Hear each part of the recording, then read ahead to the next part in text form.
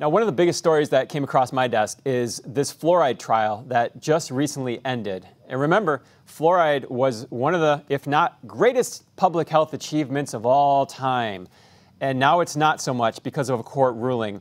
And this is what it looked like in the news. New concerns about fluoride in drinking water. A federal ruling is questioning how much of it is safe. A federal judge in California has ordered the Environmental Protection Agency to address the potential impacts of fluoride in drinking water. Researchers with the Department of Health and Human Services analyzed previously published research and said they determined, quote, with moderate confidence that there is a link between higher levels of fluoride exposure and lower IQ in kids. The Environmental Protection Agency could challenge that ruling, which could send the case to the Supreme Court.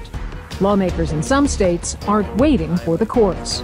It's time to update this law. Let's take this out. The city of Monroe is considering removing fluoride it puts into its drinking water. The city of Abilene isn't taking any chances. As of right now, I've directed the utility department to stop adding fluoride to the city's drinking supply until the EPA makes a final ruling on what they're going to do.